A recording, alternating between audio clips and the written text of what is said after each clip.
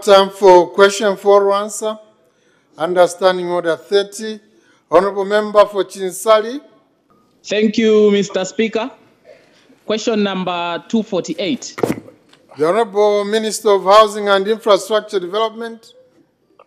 Thank you, Mr. Speaker. Mr. Speaker, Honorable Member of Parliament for Chinsali, would like to find out from the Ministry of Housing and Infrastructure Development a question in 4 parts. Part A, when the construction of 47-kilometer access road in Chinsali district will commence. B, what has caused the delay in commencing the project? C, when the construction of 15-kilometer asphalt concrete dual carriageway from Nambuluma to Central Business District will commence. And D, what has caused the delay in commencing the project? In our response, Mr. Speaker, is as follows.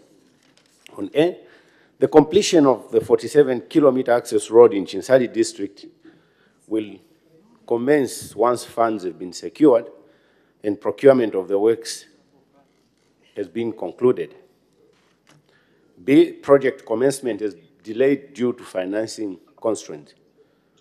C, construction of the 15-kilometer asphalt and concrete dual carriageway from Nambula to the Central Business District will commence once funds have been secured and procurement of the works contractor has been concluded.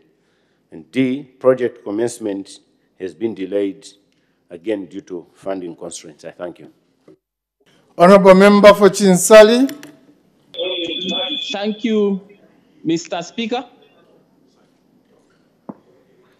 Thank you, Mr. Speaker.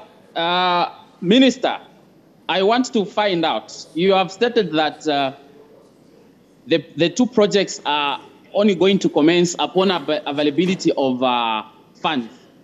And in your response to the question that was raised by Honorable Member for Nakonde, you have stated, you have given reasons as to why you cannot use the savings that were made on the Chinsali Nakonde project to be applied on this Nambuluma to Chinsali CBD project.